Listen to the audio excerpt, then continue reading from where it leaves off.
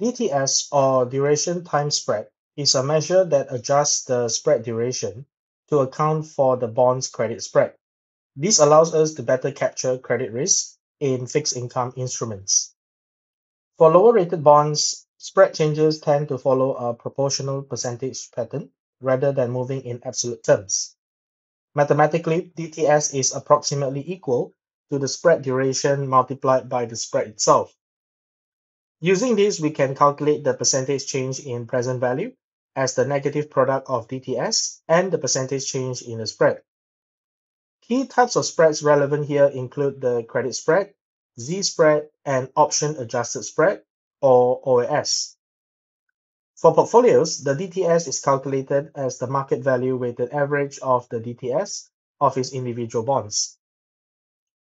Now in example 1, we have bond X with an effective spread duration of 6 and its OAS is 180 basis points.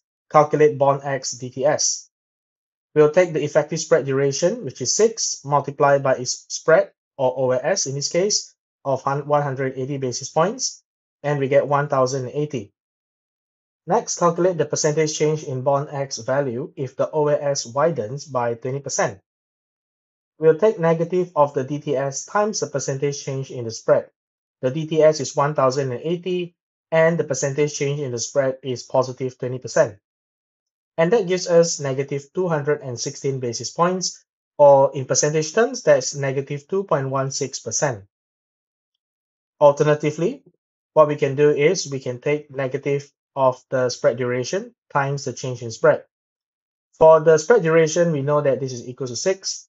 And for the change in spread, we just have to take the 20% multiplied by 180 basis points, and that would give us 36 basis points.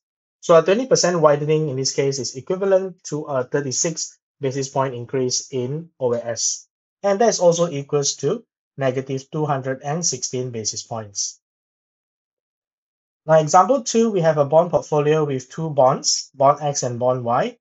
The bond X has a market value of $120 million. The effective spread duration is 6, and the credit spread is 180 basis points. For bond Y, the market value is $80 million. The spread duration is 4, and the credit spread is 500 basis points. Now, to calculate the portfolio DTS, we'll just take the market value weighted average. For the market value, the total is 200 million. So for bond X, we'll take 120 over 200 multiplied by 6 multiplied by 180.